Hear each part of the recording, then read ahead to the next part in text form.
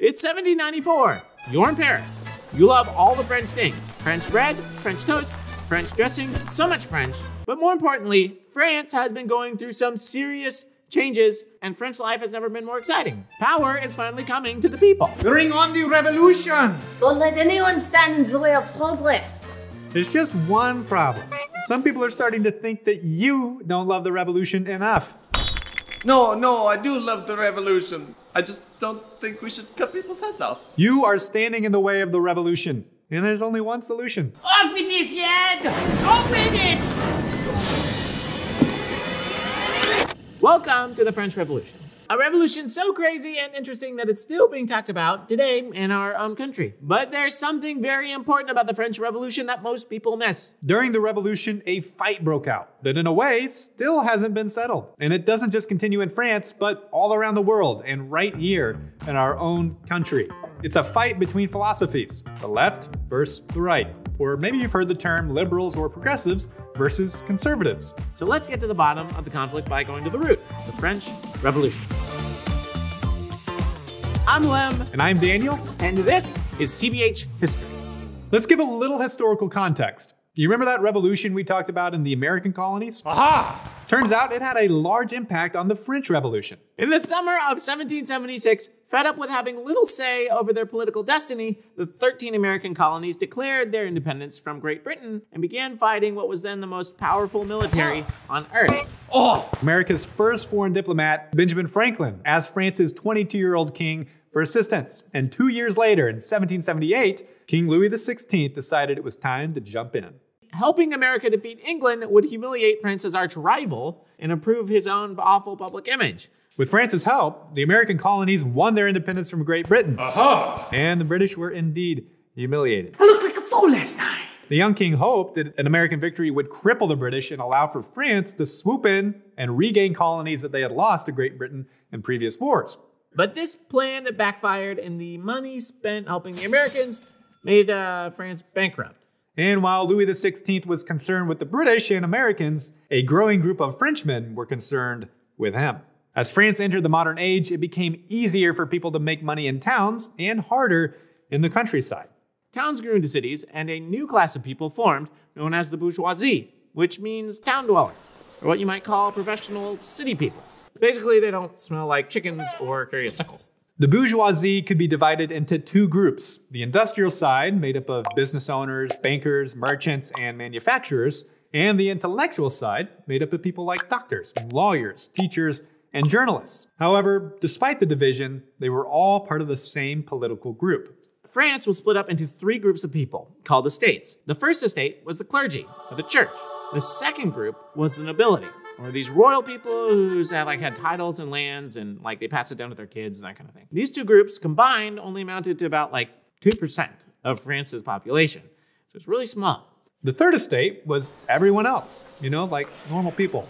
By 1789, France was in a complete crisis. Louis XVI had bankrupted the country fighting wars. Thank you, Louis. That's great. And to make matters worse, a few bad harvests brought on by drought led to serious nationwide bread shortages. I'm so hungry. The first and second estates were pretty good with how things were going because they held most of the power. But the third estate wanted change. The bourgeoisie, or professional city people, were getting more and more economic power and wanted more political power to match. Meanwhile, the nation's laborers and peasants just wanted some bread. People were hungry. People were hangry. Horses were hungry. It was not the best of times. It was the worst of times. But then, a mythical-like hero of incredible genius and cerebral ability emerged with an idea.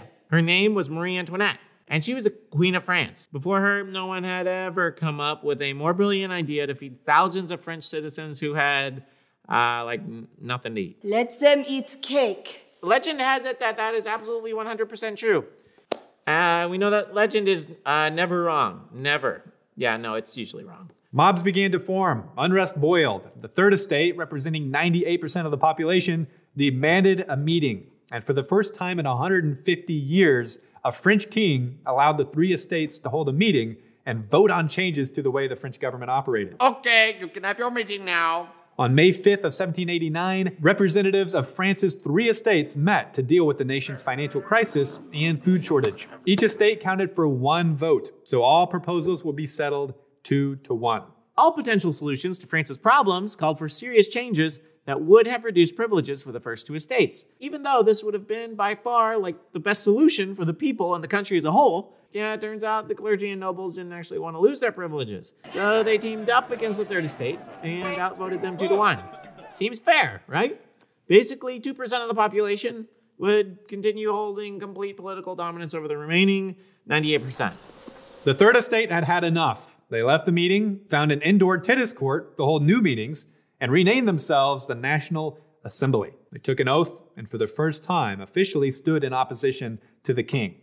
3 days later, Louis XVI told the Third Estate their opposition to the church and the nobility was cute, but that they were done. Go home! Leaders of the National Assembly responded that they were there to represent the people of France and would only leave by the force of bayonets. This was Louis XVI's moment of truth. And maybe because he was weak or because France was in such tough shape, probably both, the king didn't really send in the bayonets. He recognized the National Assembly and instructed the church and the nobility to begin working with them. This was a huge win for the people. Revolution was in the air. If a king gives an order and it isn't followed and there isn't any punishment, who really holds the power? Probably not the king, you know?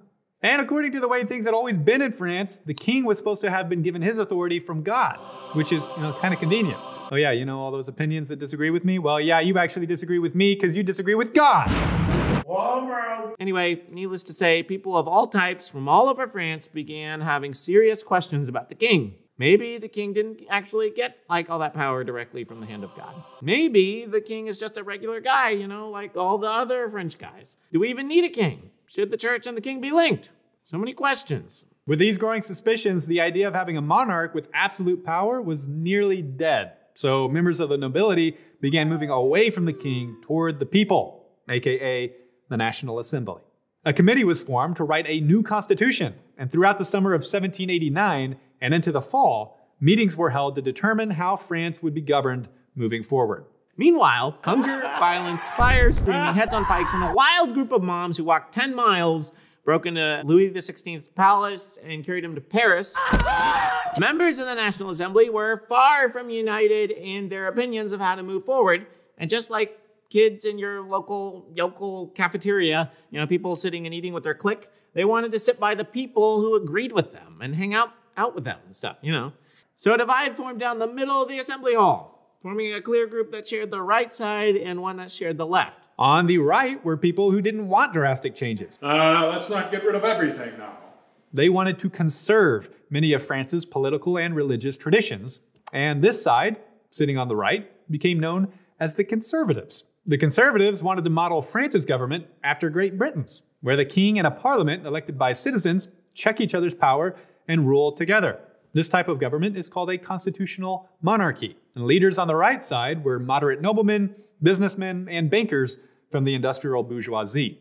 On the left side of the room gathered those who opposed the Conservatives. Their leaders came from the intellectual bourgeoisie, teachers and doctors and lawyer types, and many were a part of a radical subgroup called Jacobins, the most famous of which was Maximilien Robespierre. Many of them wanted to eliminate the monarchy altogether, and they disagreed with the Conservatives about which people should have political power. Conservatives wanted voting to be for men who could read and pay taxes. They believed those without education could be easily manipulated by politicians with bad intentions. They also believed that by paying taxes, voters would be invested in what they were voting on. But these two requirements would disqualify millions of Frenchmen. And the left side of the aisle saw an opportunity. Jacobins published passionate articles and gave fiery speeches directed to the poor masses of Paris, a group known to history as the sans-culottes.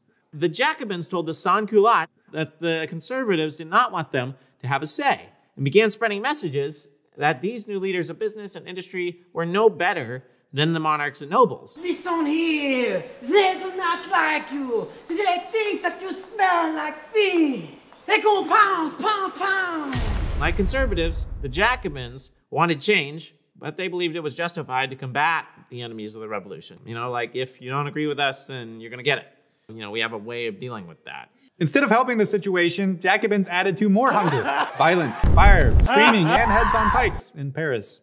But unruly behavior was not limited to the streets. As one member of the new political right, the Baron de Gazelle, explained, "We began to recognize each other. Those who were loyal to religion and the king took up positions to the right of the chair so as to avoid the shouts, oaths, and indecencies that enjoyed free reign in the opposing camp." It was a crazy time full of chaos and opposing ideas. And in this chaos was born the political terms, the right and the left, that we're still using today.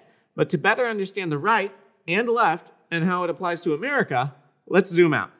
In countries around the world, the right is considered conservative because they seek to conserve past traditions that they believe are important. The left opposes the right and are often given names like liberals or progressives because they aim to move away from past tradition towards something very different. But there's an important distinction to be made between the political right and left here in America. And why is that? Because America has a very unique tradition. Countries who once had kings, queens, or nobles have had a hard time moving away from the past tradition of strong centralized government. The United States, on the other hand, has never had absolute centralized authority in the hands of someone like a king. Protecting individuals' rights by limiting the power of government became America's core conservative principle. It's for this reason that conservatives of America are distinctly different than conservatives of most other countries around the world. So where are we? As it stands, right now, in the French Revolution, here's what you need to know. Absolute centralized power corrupted the French government, which led to bad times for the people. The professional people of France, aka the bourgeoisie, wanted change and were willing to die for it. King Louis XVI was pressured and then stepped aside, and the people pushed their way into power. And inside the people, a sharp divide developed between the conservative right and the opposing left. In our next episode, we'll tell you how the events in revolutionary France played out. Who ends up winning? The right or the left? What happens to King Louis XVI? What happens to Marie Antoinette? So many questions. Wow. All of that to come. But for now, let's end this episode with a thought-provoking question. How do you know when it's right to conserve tradition versus changing it? Let us know your answer in the comments below. Thank you for watching this episode of TBH History for PragerU. Please subscribe and share with your friends, but also comment in the comments below if you're still watching. We want to know. Post a tennis ball, and if you're the first one that can post a tennis ball and tell us why we want you to post it, we will give you a shout out. But here's the question. Who are we shouting out from the last episode? Yes, it's time for our shout out. Annika, yeah! Christmas gift because it was on Christmas Day when George Washington crossed the Delaware River. Annika, you win the shout out. All right, now you can leave. Yes. Are you hungry? Are you very hungry? Where's the cake? Like, seriously, where is it? They think that you smell like fish. They sneak around, ready to pounce, pounce, pounce. But we gonna stop them. Come on, let me win, baby. Come on.